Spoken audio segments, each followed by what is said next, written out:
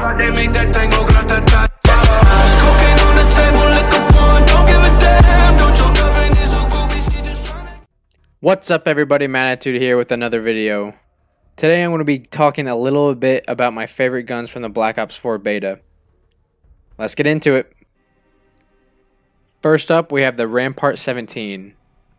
This gun brings me back to playing MW2 with the Scar H. It has a very similar feel. The fire rate is slow compared to the other guns in its class, but it makes up with its high damage.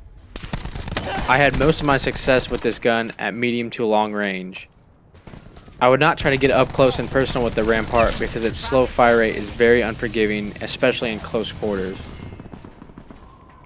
In summary, this is a fun gun to use sitting back in the map, picking people off. Nomad kill.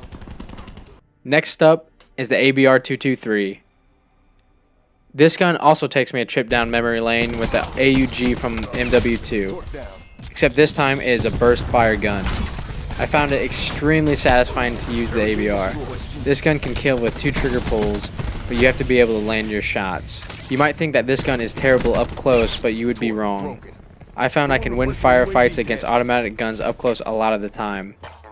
I really enjoy using this gun. If you get it good at using the ABR, the other people won't stand a chance. Next up has to be my favorite gun of them all, the GKS. This gun's accuracy is insane. It literally shoots on a laser. The accuracy is so good it can beat out most assault rifles at medium range due to its fast fire rate.